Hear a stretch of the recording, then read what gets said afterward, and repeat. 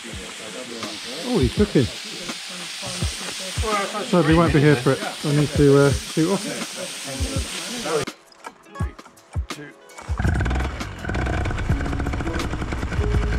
Today's a really fun day. I've been asked by Bobby Frankham to take photographs of his epic airship journey over the centre of Bedford to the Cardington hangars, and then he's going to depart the hangars and then fly up to an airfield in Bedfordshire at Little Staunton.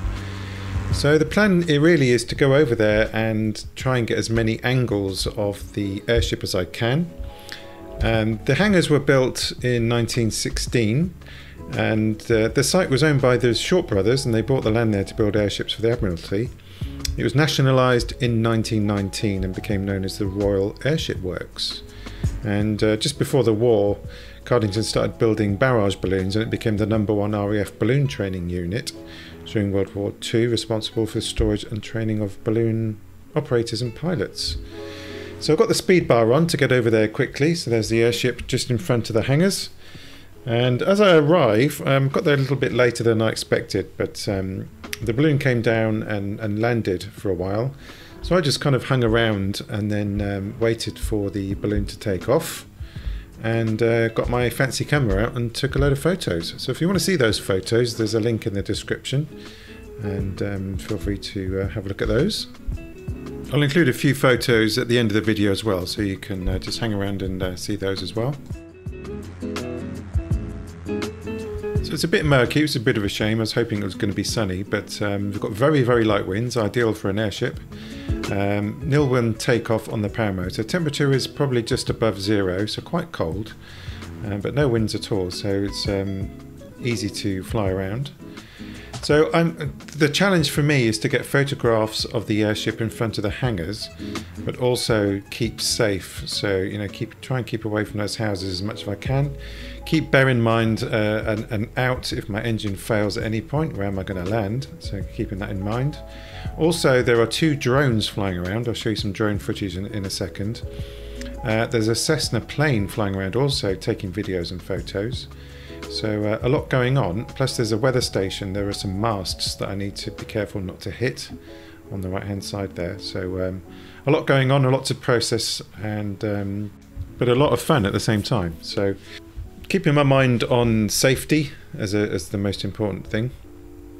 So Jeff also has his drone, so in a minute you'll see, I only spotted it when he switched his light on.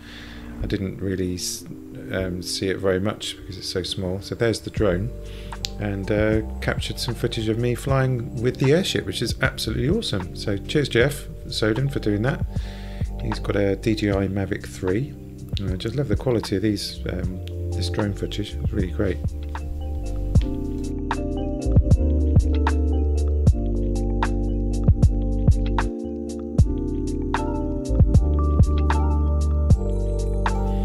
So I am mindful not to be in the face of the airship for too long.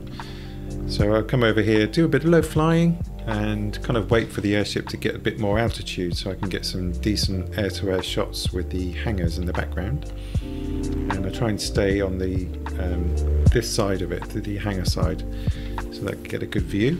So at this point I'm here, I'm just, as I said, just waiting around. And I see the airship has gained some altitude, so I go up. There's the Cessna also taking photos, which I'm mindful of.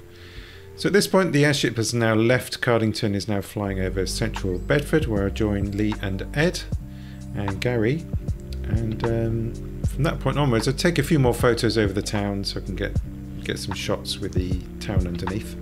And then at this point I'm actually really cold, and still got the bacon sandwiches in my mind, so I fly back to Little Granston, and the guys there very kindly make some tea and provide bacon sandwiches. So thoroughly enjoyable. Thanks for asking me, Bobby, for taking the photos. I really enjoyed doing it. And if you enjoyed that, don't forget to hit the like button. Helps other people find the channel. And as I said, the link to the photos is in the description.